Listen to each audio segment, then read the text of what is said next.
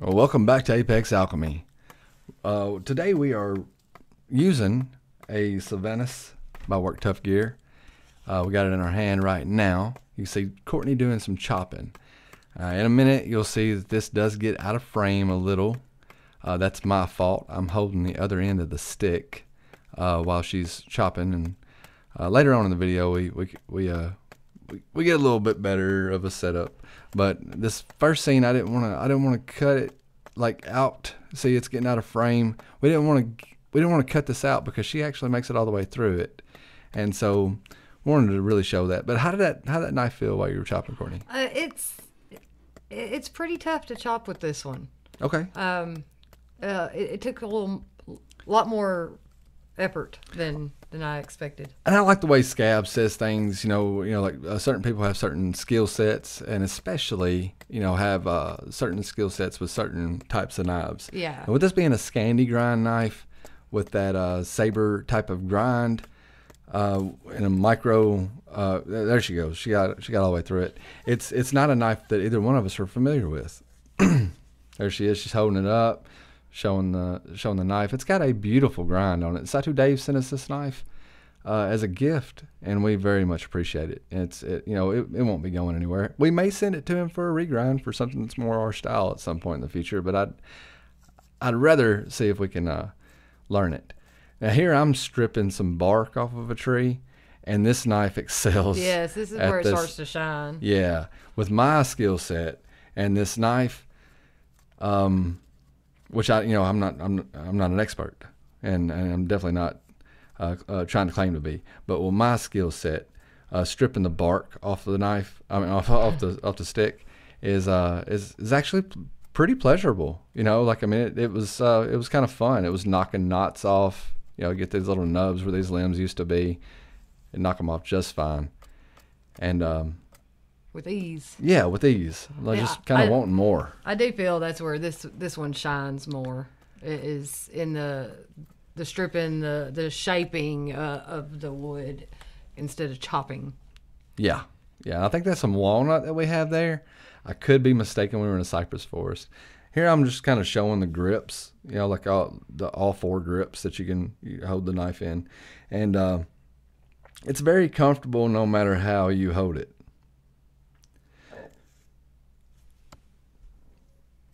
All right, well, here we go. With throwing the knife, I did, the knife threw well. We threw a few different knives today, and this one was probably the best throwing knife that we had. When I'm pulling that out of the wood, I'm doing the D-bad thing and the scab thing, and I'm trying to pull it out of the wood by prying the tip from side to side just to see if we get any tip damage.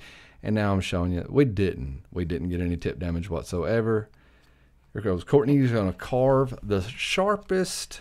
Man, that thing was sharp. It was a quill, Courtney. It wasn't even a spear. She said, I'm going to carve a spear. She carved a quill. Like, you could have dipped it in ink and started writing the Declaration of Independence. It was very, very pointy. Yeah, and the knife seemed to excel there, too. I really enjoyed it with this. Yeah. So the only problem we've had with the knife so far with our skill set is chopping. And the reason why I want to highlight that is because it may be the best chopper in the world to some people, but for us, the balance is kind of further back on the knife. Yeah, and my little weak arms need some further forward. Yeah, look at this spear that she's coming up with.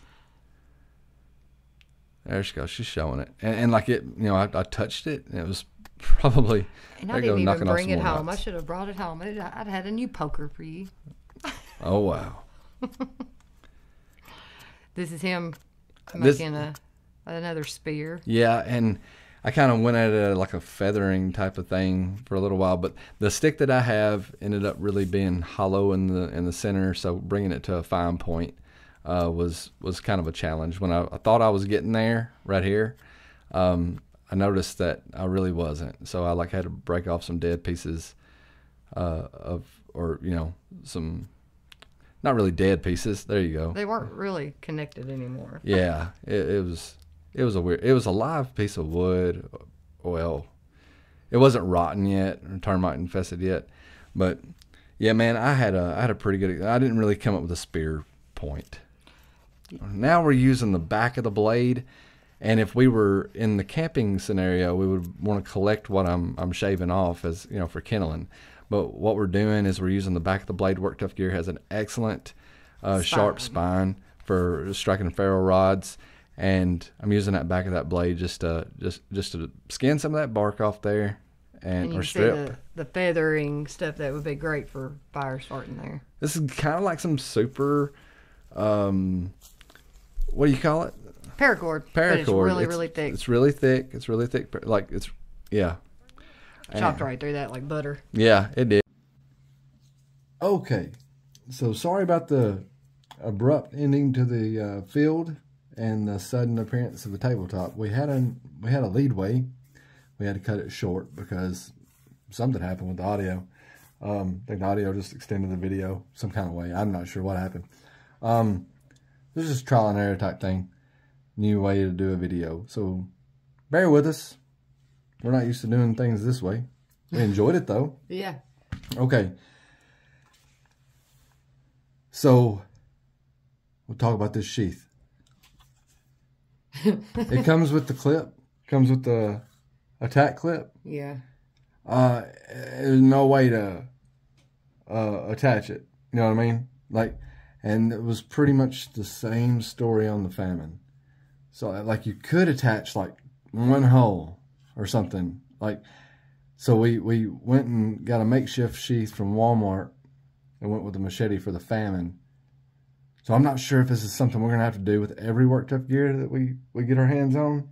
Not a big deal, but I'm just kind of curious as like all the stuff comes in the packaging when it's not really able to be used. I just feel like I'm likely missing something. And at the same time, this has been cleaned. PB Blaster. He tried everything. WD-40. You're not going to believe it, but I'm just at the illusion, or not the illusion, but I guess the impression. I'm under the impression that whatever it touches it too, you know. But I think it's kind of cool, man. It's going to patina really cool. Like it's oiled up. Like I don't know if you'll be able to see that or not. Like I'm still wiping something off of it, but I've cleaned it with probably something that wound up in the sheath when we were out there. It may have been, but yeah, he tried everything to get this thing to come clean. But like, love the way it feather stuck, or not feather stuck. Feather strip. The feather sticking, and when we were scraping with the spine and getting the kindling. A lot of the stuff that we would do for camping and all, it does great with. Absolutely, I agree. Now, when you start looking at Work Tough gears, you'll start seeing all kinds of different finishes. I'm not sure if all finishes end up, you know, like this. I don't mind it. I think it's going to look cool, like patinaed. You know what I mean? But if you're the type of person that is really anal about having a spotless knife, I'm not sure this is going to be your brand. The Famine's the same way. It is. Like, and like it's purpley, so it has to be something in the oil of the wood we were cutting through that's like coloring it. Yeah. Because we didn't cut any berries or anything. No. Like no, it's kind of weird. It's weird. It's like it's going to patina really nicely. Like you're not going to be able to hide the fact that you've used this knife, and that's totally cool with me. But you can't feel this stuff that's on this knife. Like it's not. It's literally a chemical reaction. Yeah. Of some sort. And so let us know what that's going. You know what's going on with that. You know, there's got to be some viewers out there that know what's up, and they may be able to tell us what we're doing wrong. But I'm not really concerned about it. But I don't want to pass off bad information either. If you got a really good, effective way to clean off a Work Tough gear that's SK85, by the way, I want to know about it just so we'll know. But I cleaned them as soon as we got home. And I was like, you just ain't going to clean this knife. Right. And also the clip. I don't want to pass off bad information about that either. No matter how I turned it, I couldn't get no more than a screw on there. Like, you know, these three screw holes line up, and so do these. So like I guess you would have to carry it scalp, but this right here is going to prevent that hole, and this right here will prevent this hole from lining up. So like you really only got these two holes to play with, and they don't line up perfectly with the clip. So it's just a thing. It's not a big deal because sheaths can be bought, you know. But it's just a thing to be aware of. It's not a complaint as much as it is a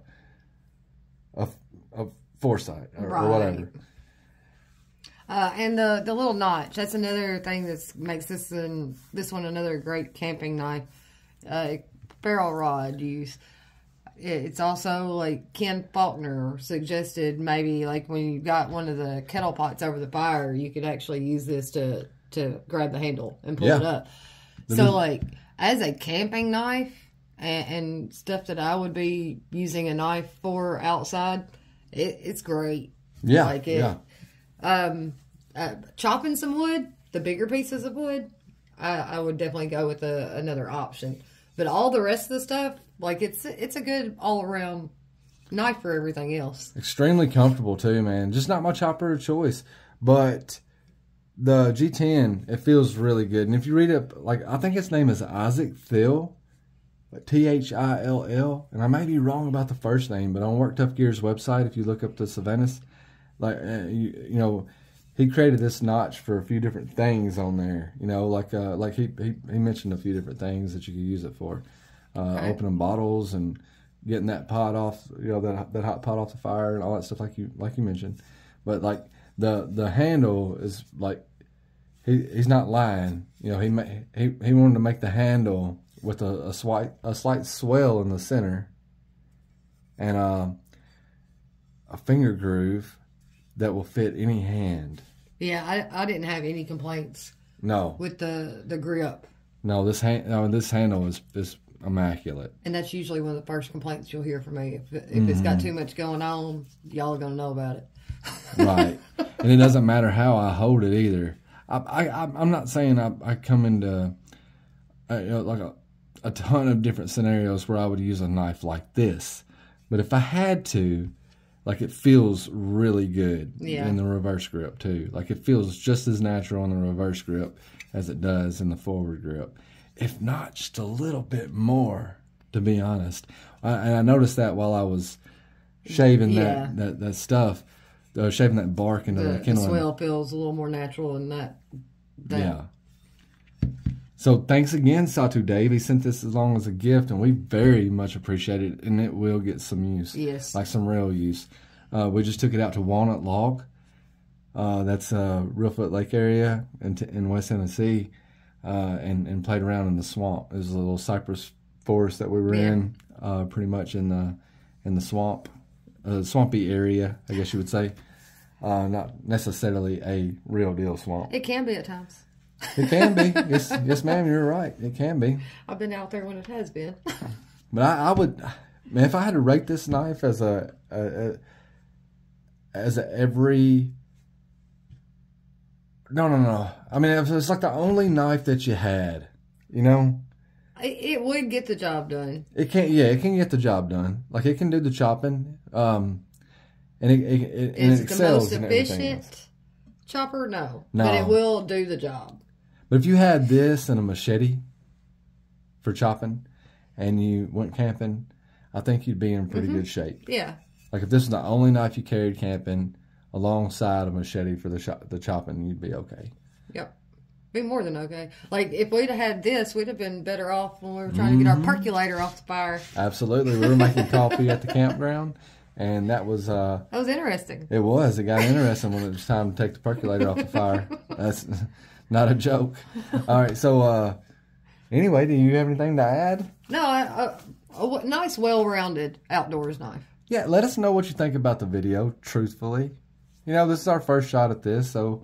Let us know. Of course, you know, we take great inspiration from Choir Boys Outdoors and Donnie B All Day, Advanced Knife Bro, all kinds of different channels that actually get really active with their using the knives. Do you prefer to just look at them on the table and hear us talk, or did you enjoy this? It's okay. Either way, there's no wrong answer. Right. All right, you guys have a great one. We'll catch you on the flip side.